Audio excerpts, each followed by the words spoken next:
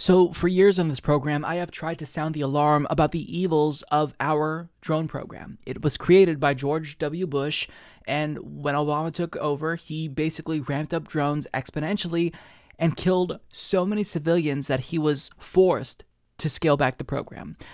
But once Donald Trump took office, he once again scaled up the program, and we learned that he increased drones by more than 400%, and on top of that, he loosened the rules of engagement.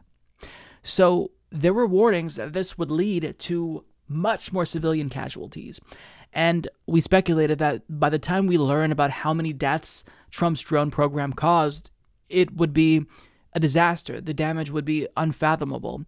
And now we're starting to get a sense of the destruction that Donald Trump caused from this drone program, and honestly, this is worse than any of us could have imagined. So as Brett Wilkins of Common Dreams reports, the Trump administration's 2017 decision to loosen military rules of engagement meant to protect civilians was followed by a sharp increase in civilian deaths, a report released on Monday revealed. The report by Nita C. Crawford of the Brown University Watson Institute's Cost of War Project, one of the premier authorities on civilian casualties in the 19-year so-called War on Terror, found a 330% increase in the number of Afghan civilians killed by U.S.-led airstrikes from 2016, the final year of the Obama administration, to 2019. From 2007 to 2016, U.S.-led and Afghan government forces killed an average of 582 civilians each year, the report found. From 2017 through 2019, those same forces killed an average of 1,134 civilians each year, a nearly 95% increase. The sharp uptick in civilian deaths followed a decision by President Donald Trump in consultation with former Defense Secretary James Mattis and other military civilian officials to relax rules of engagement in the Afghan war in order to give U.S. commanders more battlefield flexibility and to gain leverage at the bargaining table with the Taliban as both sides sought to end the devastating war whose course has spanned nearly the entire 21st century. From 2017 through 2019, civilian deaths to U.S. and allied forces airstrikes in Afghanistan dramatically increased, the report states. In 2019, airstrikes killed 700 civilians, more civilians than in any other year since the beginning of the war in 2001 and 2002. After the U.S. and Taliban reached a peace agreement in late February 2020, U.S. and other international airstrikes declined, and so did the harm to civilians caused by those strikes.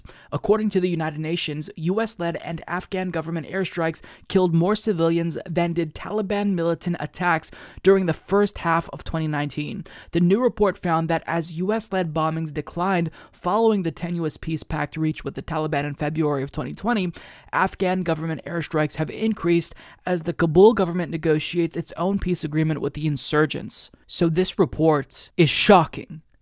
It sent chills down the back of my neck when I read it, because what it tells us is that in order for us to have more leverage, we started to kill more and more people indiscriminately. So that way the Taliban would come to the table to get us to stop killing innocent civilians. Our government killed non-enemy combatants to get more leverage. Do you know what that makes us? That makes us terrorists. Do you want to know what that makes Donald Trump for doing this? A war criminal. He and anyone else involved with this, they should be in prison for the rest of their lives. But they do this because they know there's no accountability. Obama didn't prosecute George Bush for war crimes because he'd go on to commit war crimes himself. So, of course, Donald Trump now feels free to do whatever he wants, even if that means murdering innocent civilians. Also, we have more leverage in negotiations with the Taliban. It's sickening. How are we allowed to get away with this?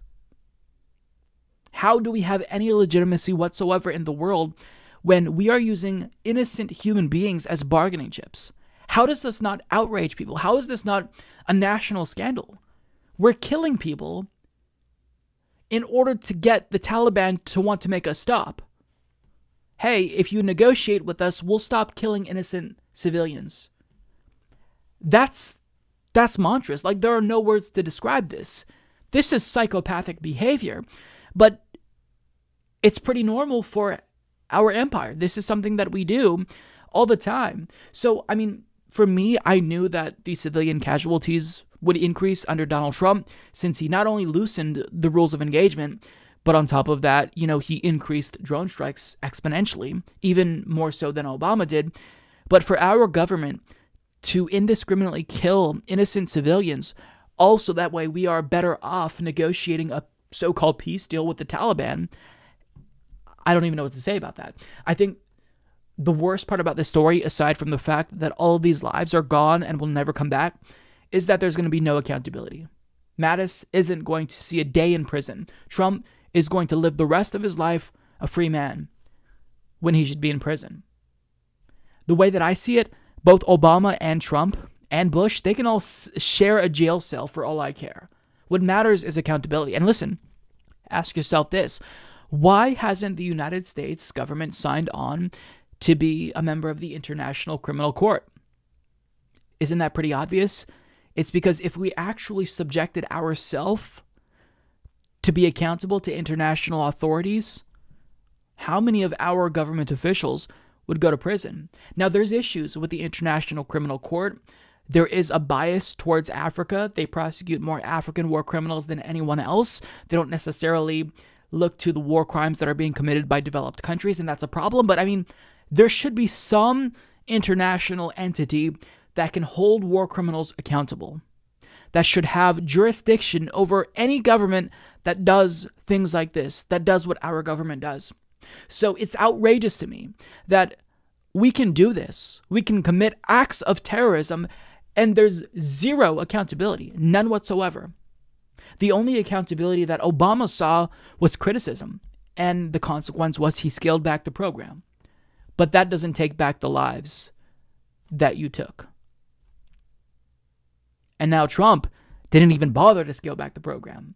He wanted to show everyone how tough he was. And, he did this so he can get the Taliban to come to the table. So then he can claim to be the president who struck a peace deal and ended wars. Meanwhile, to get there, killing hundreds of innocents. It's nauseating to hear things like this. I don't even know what to say. It's just, it's depressing.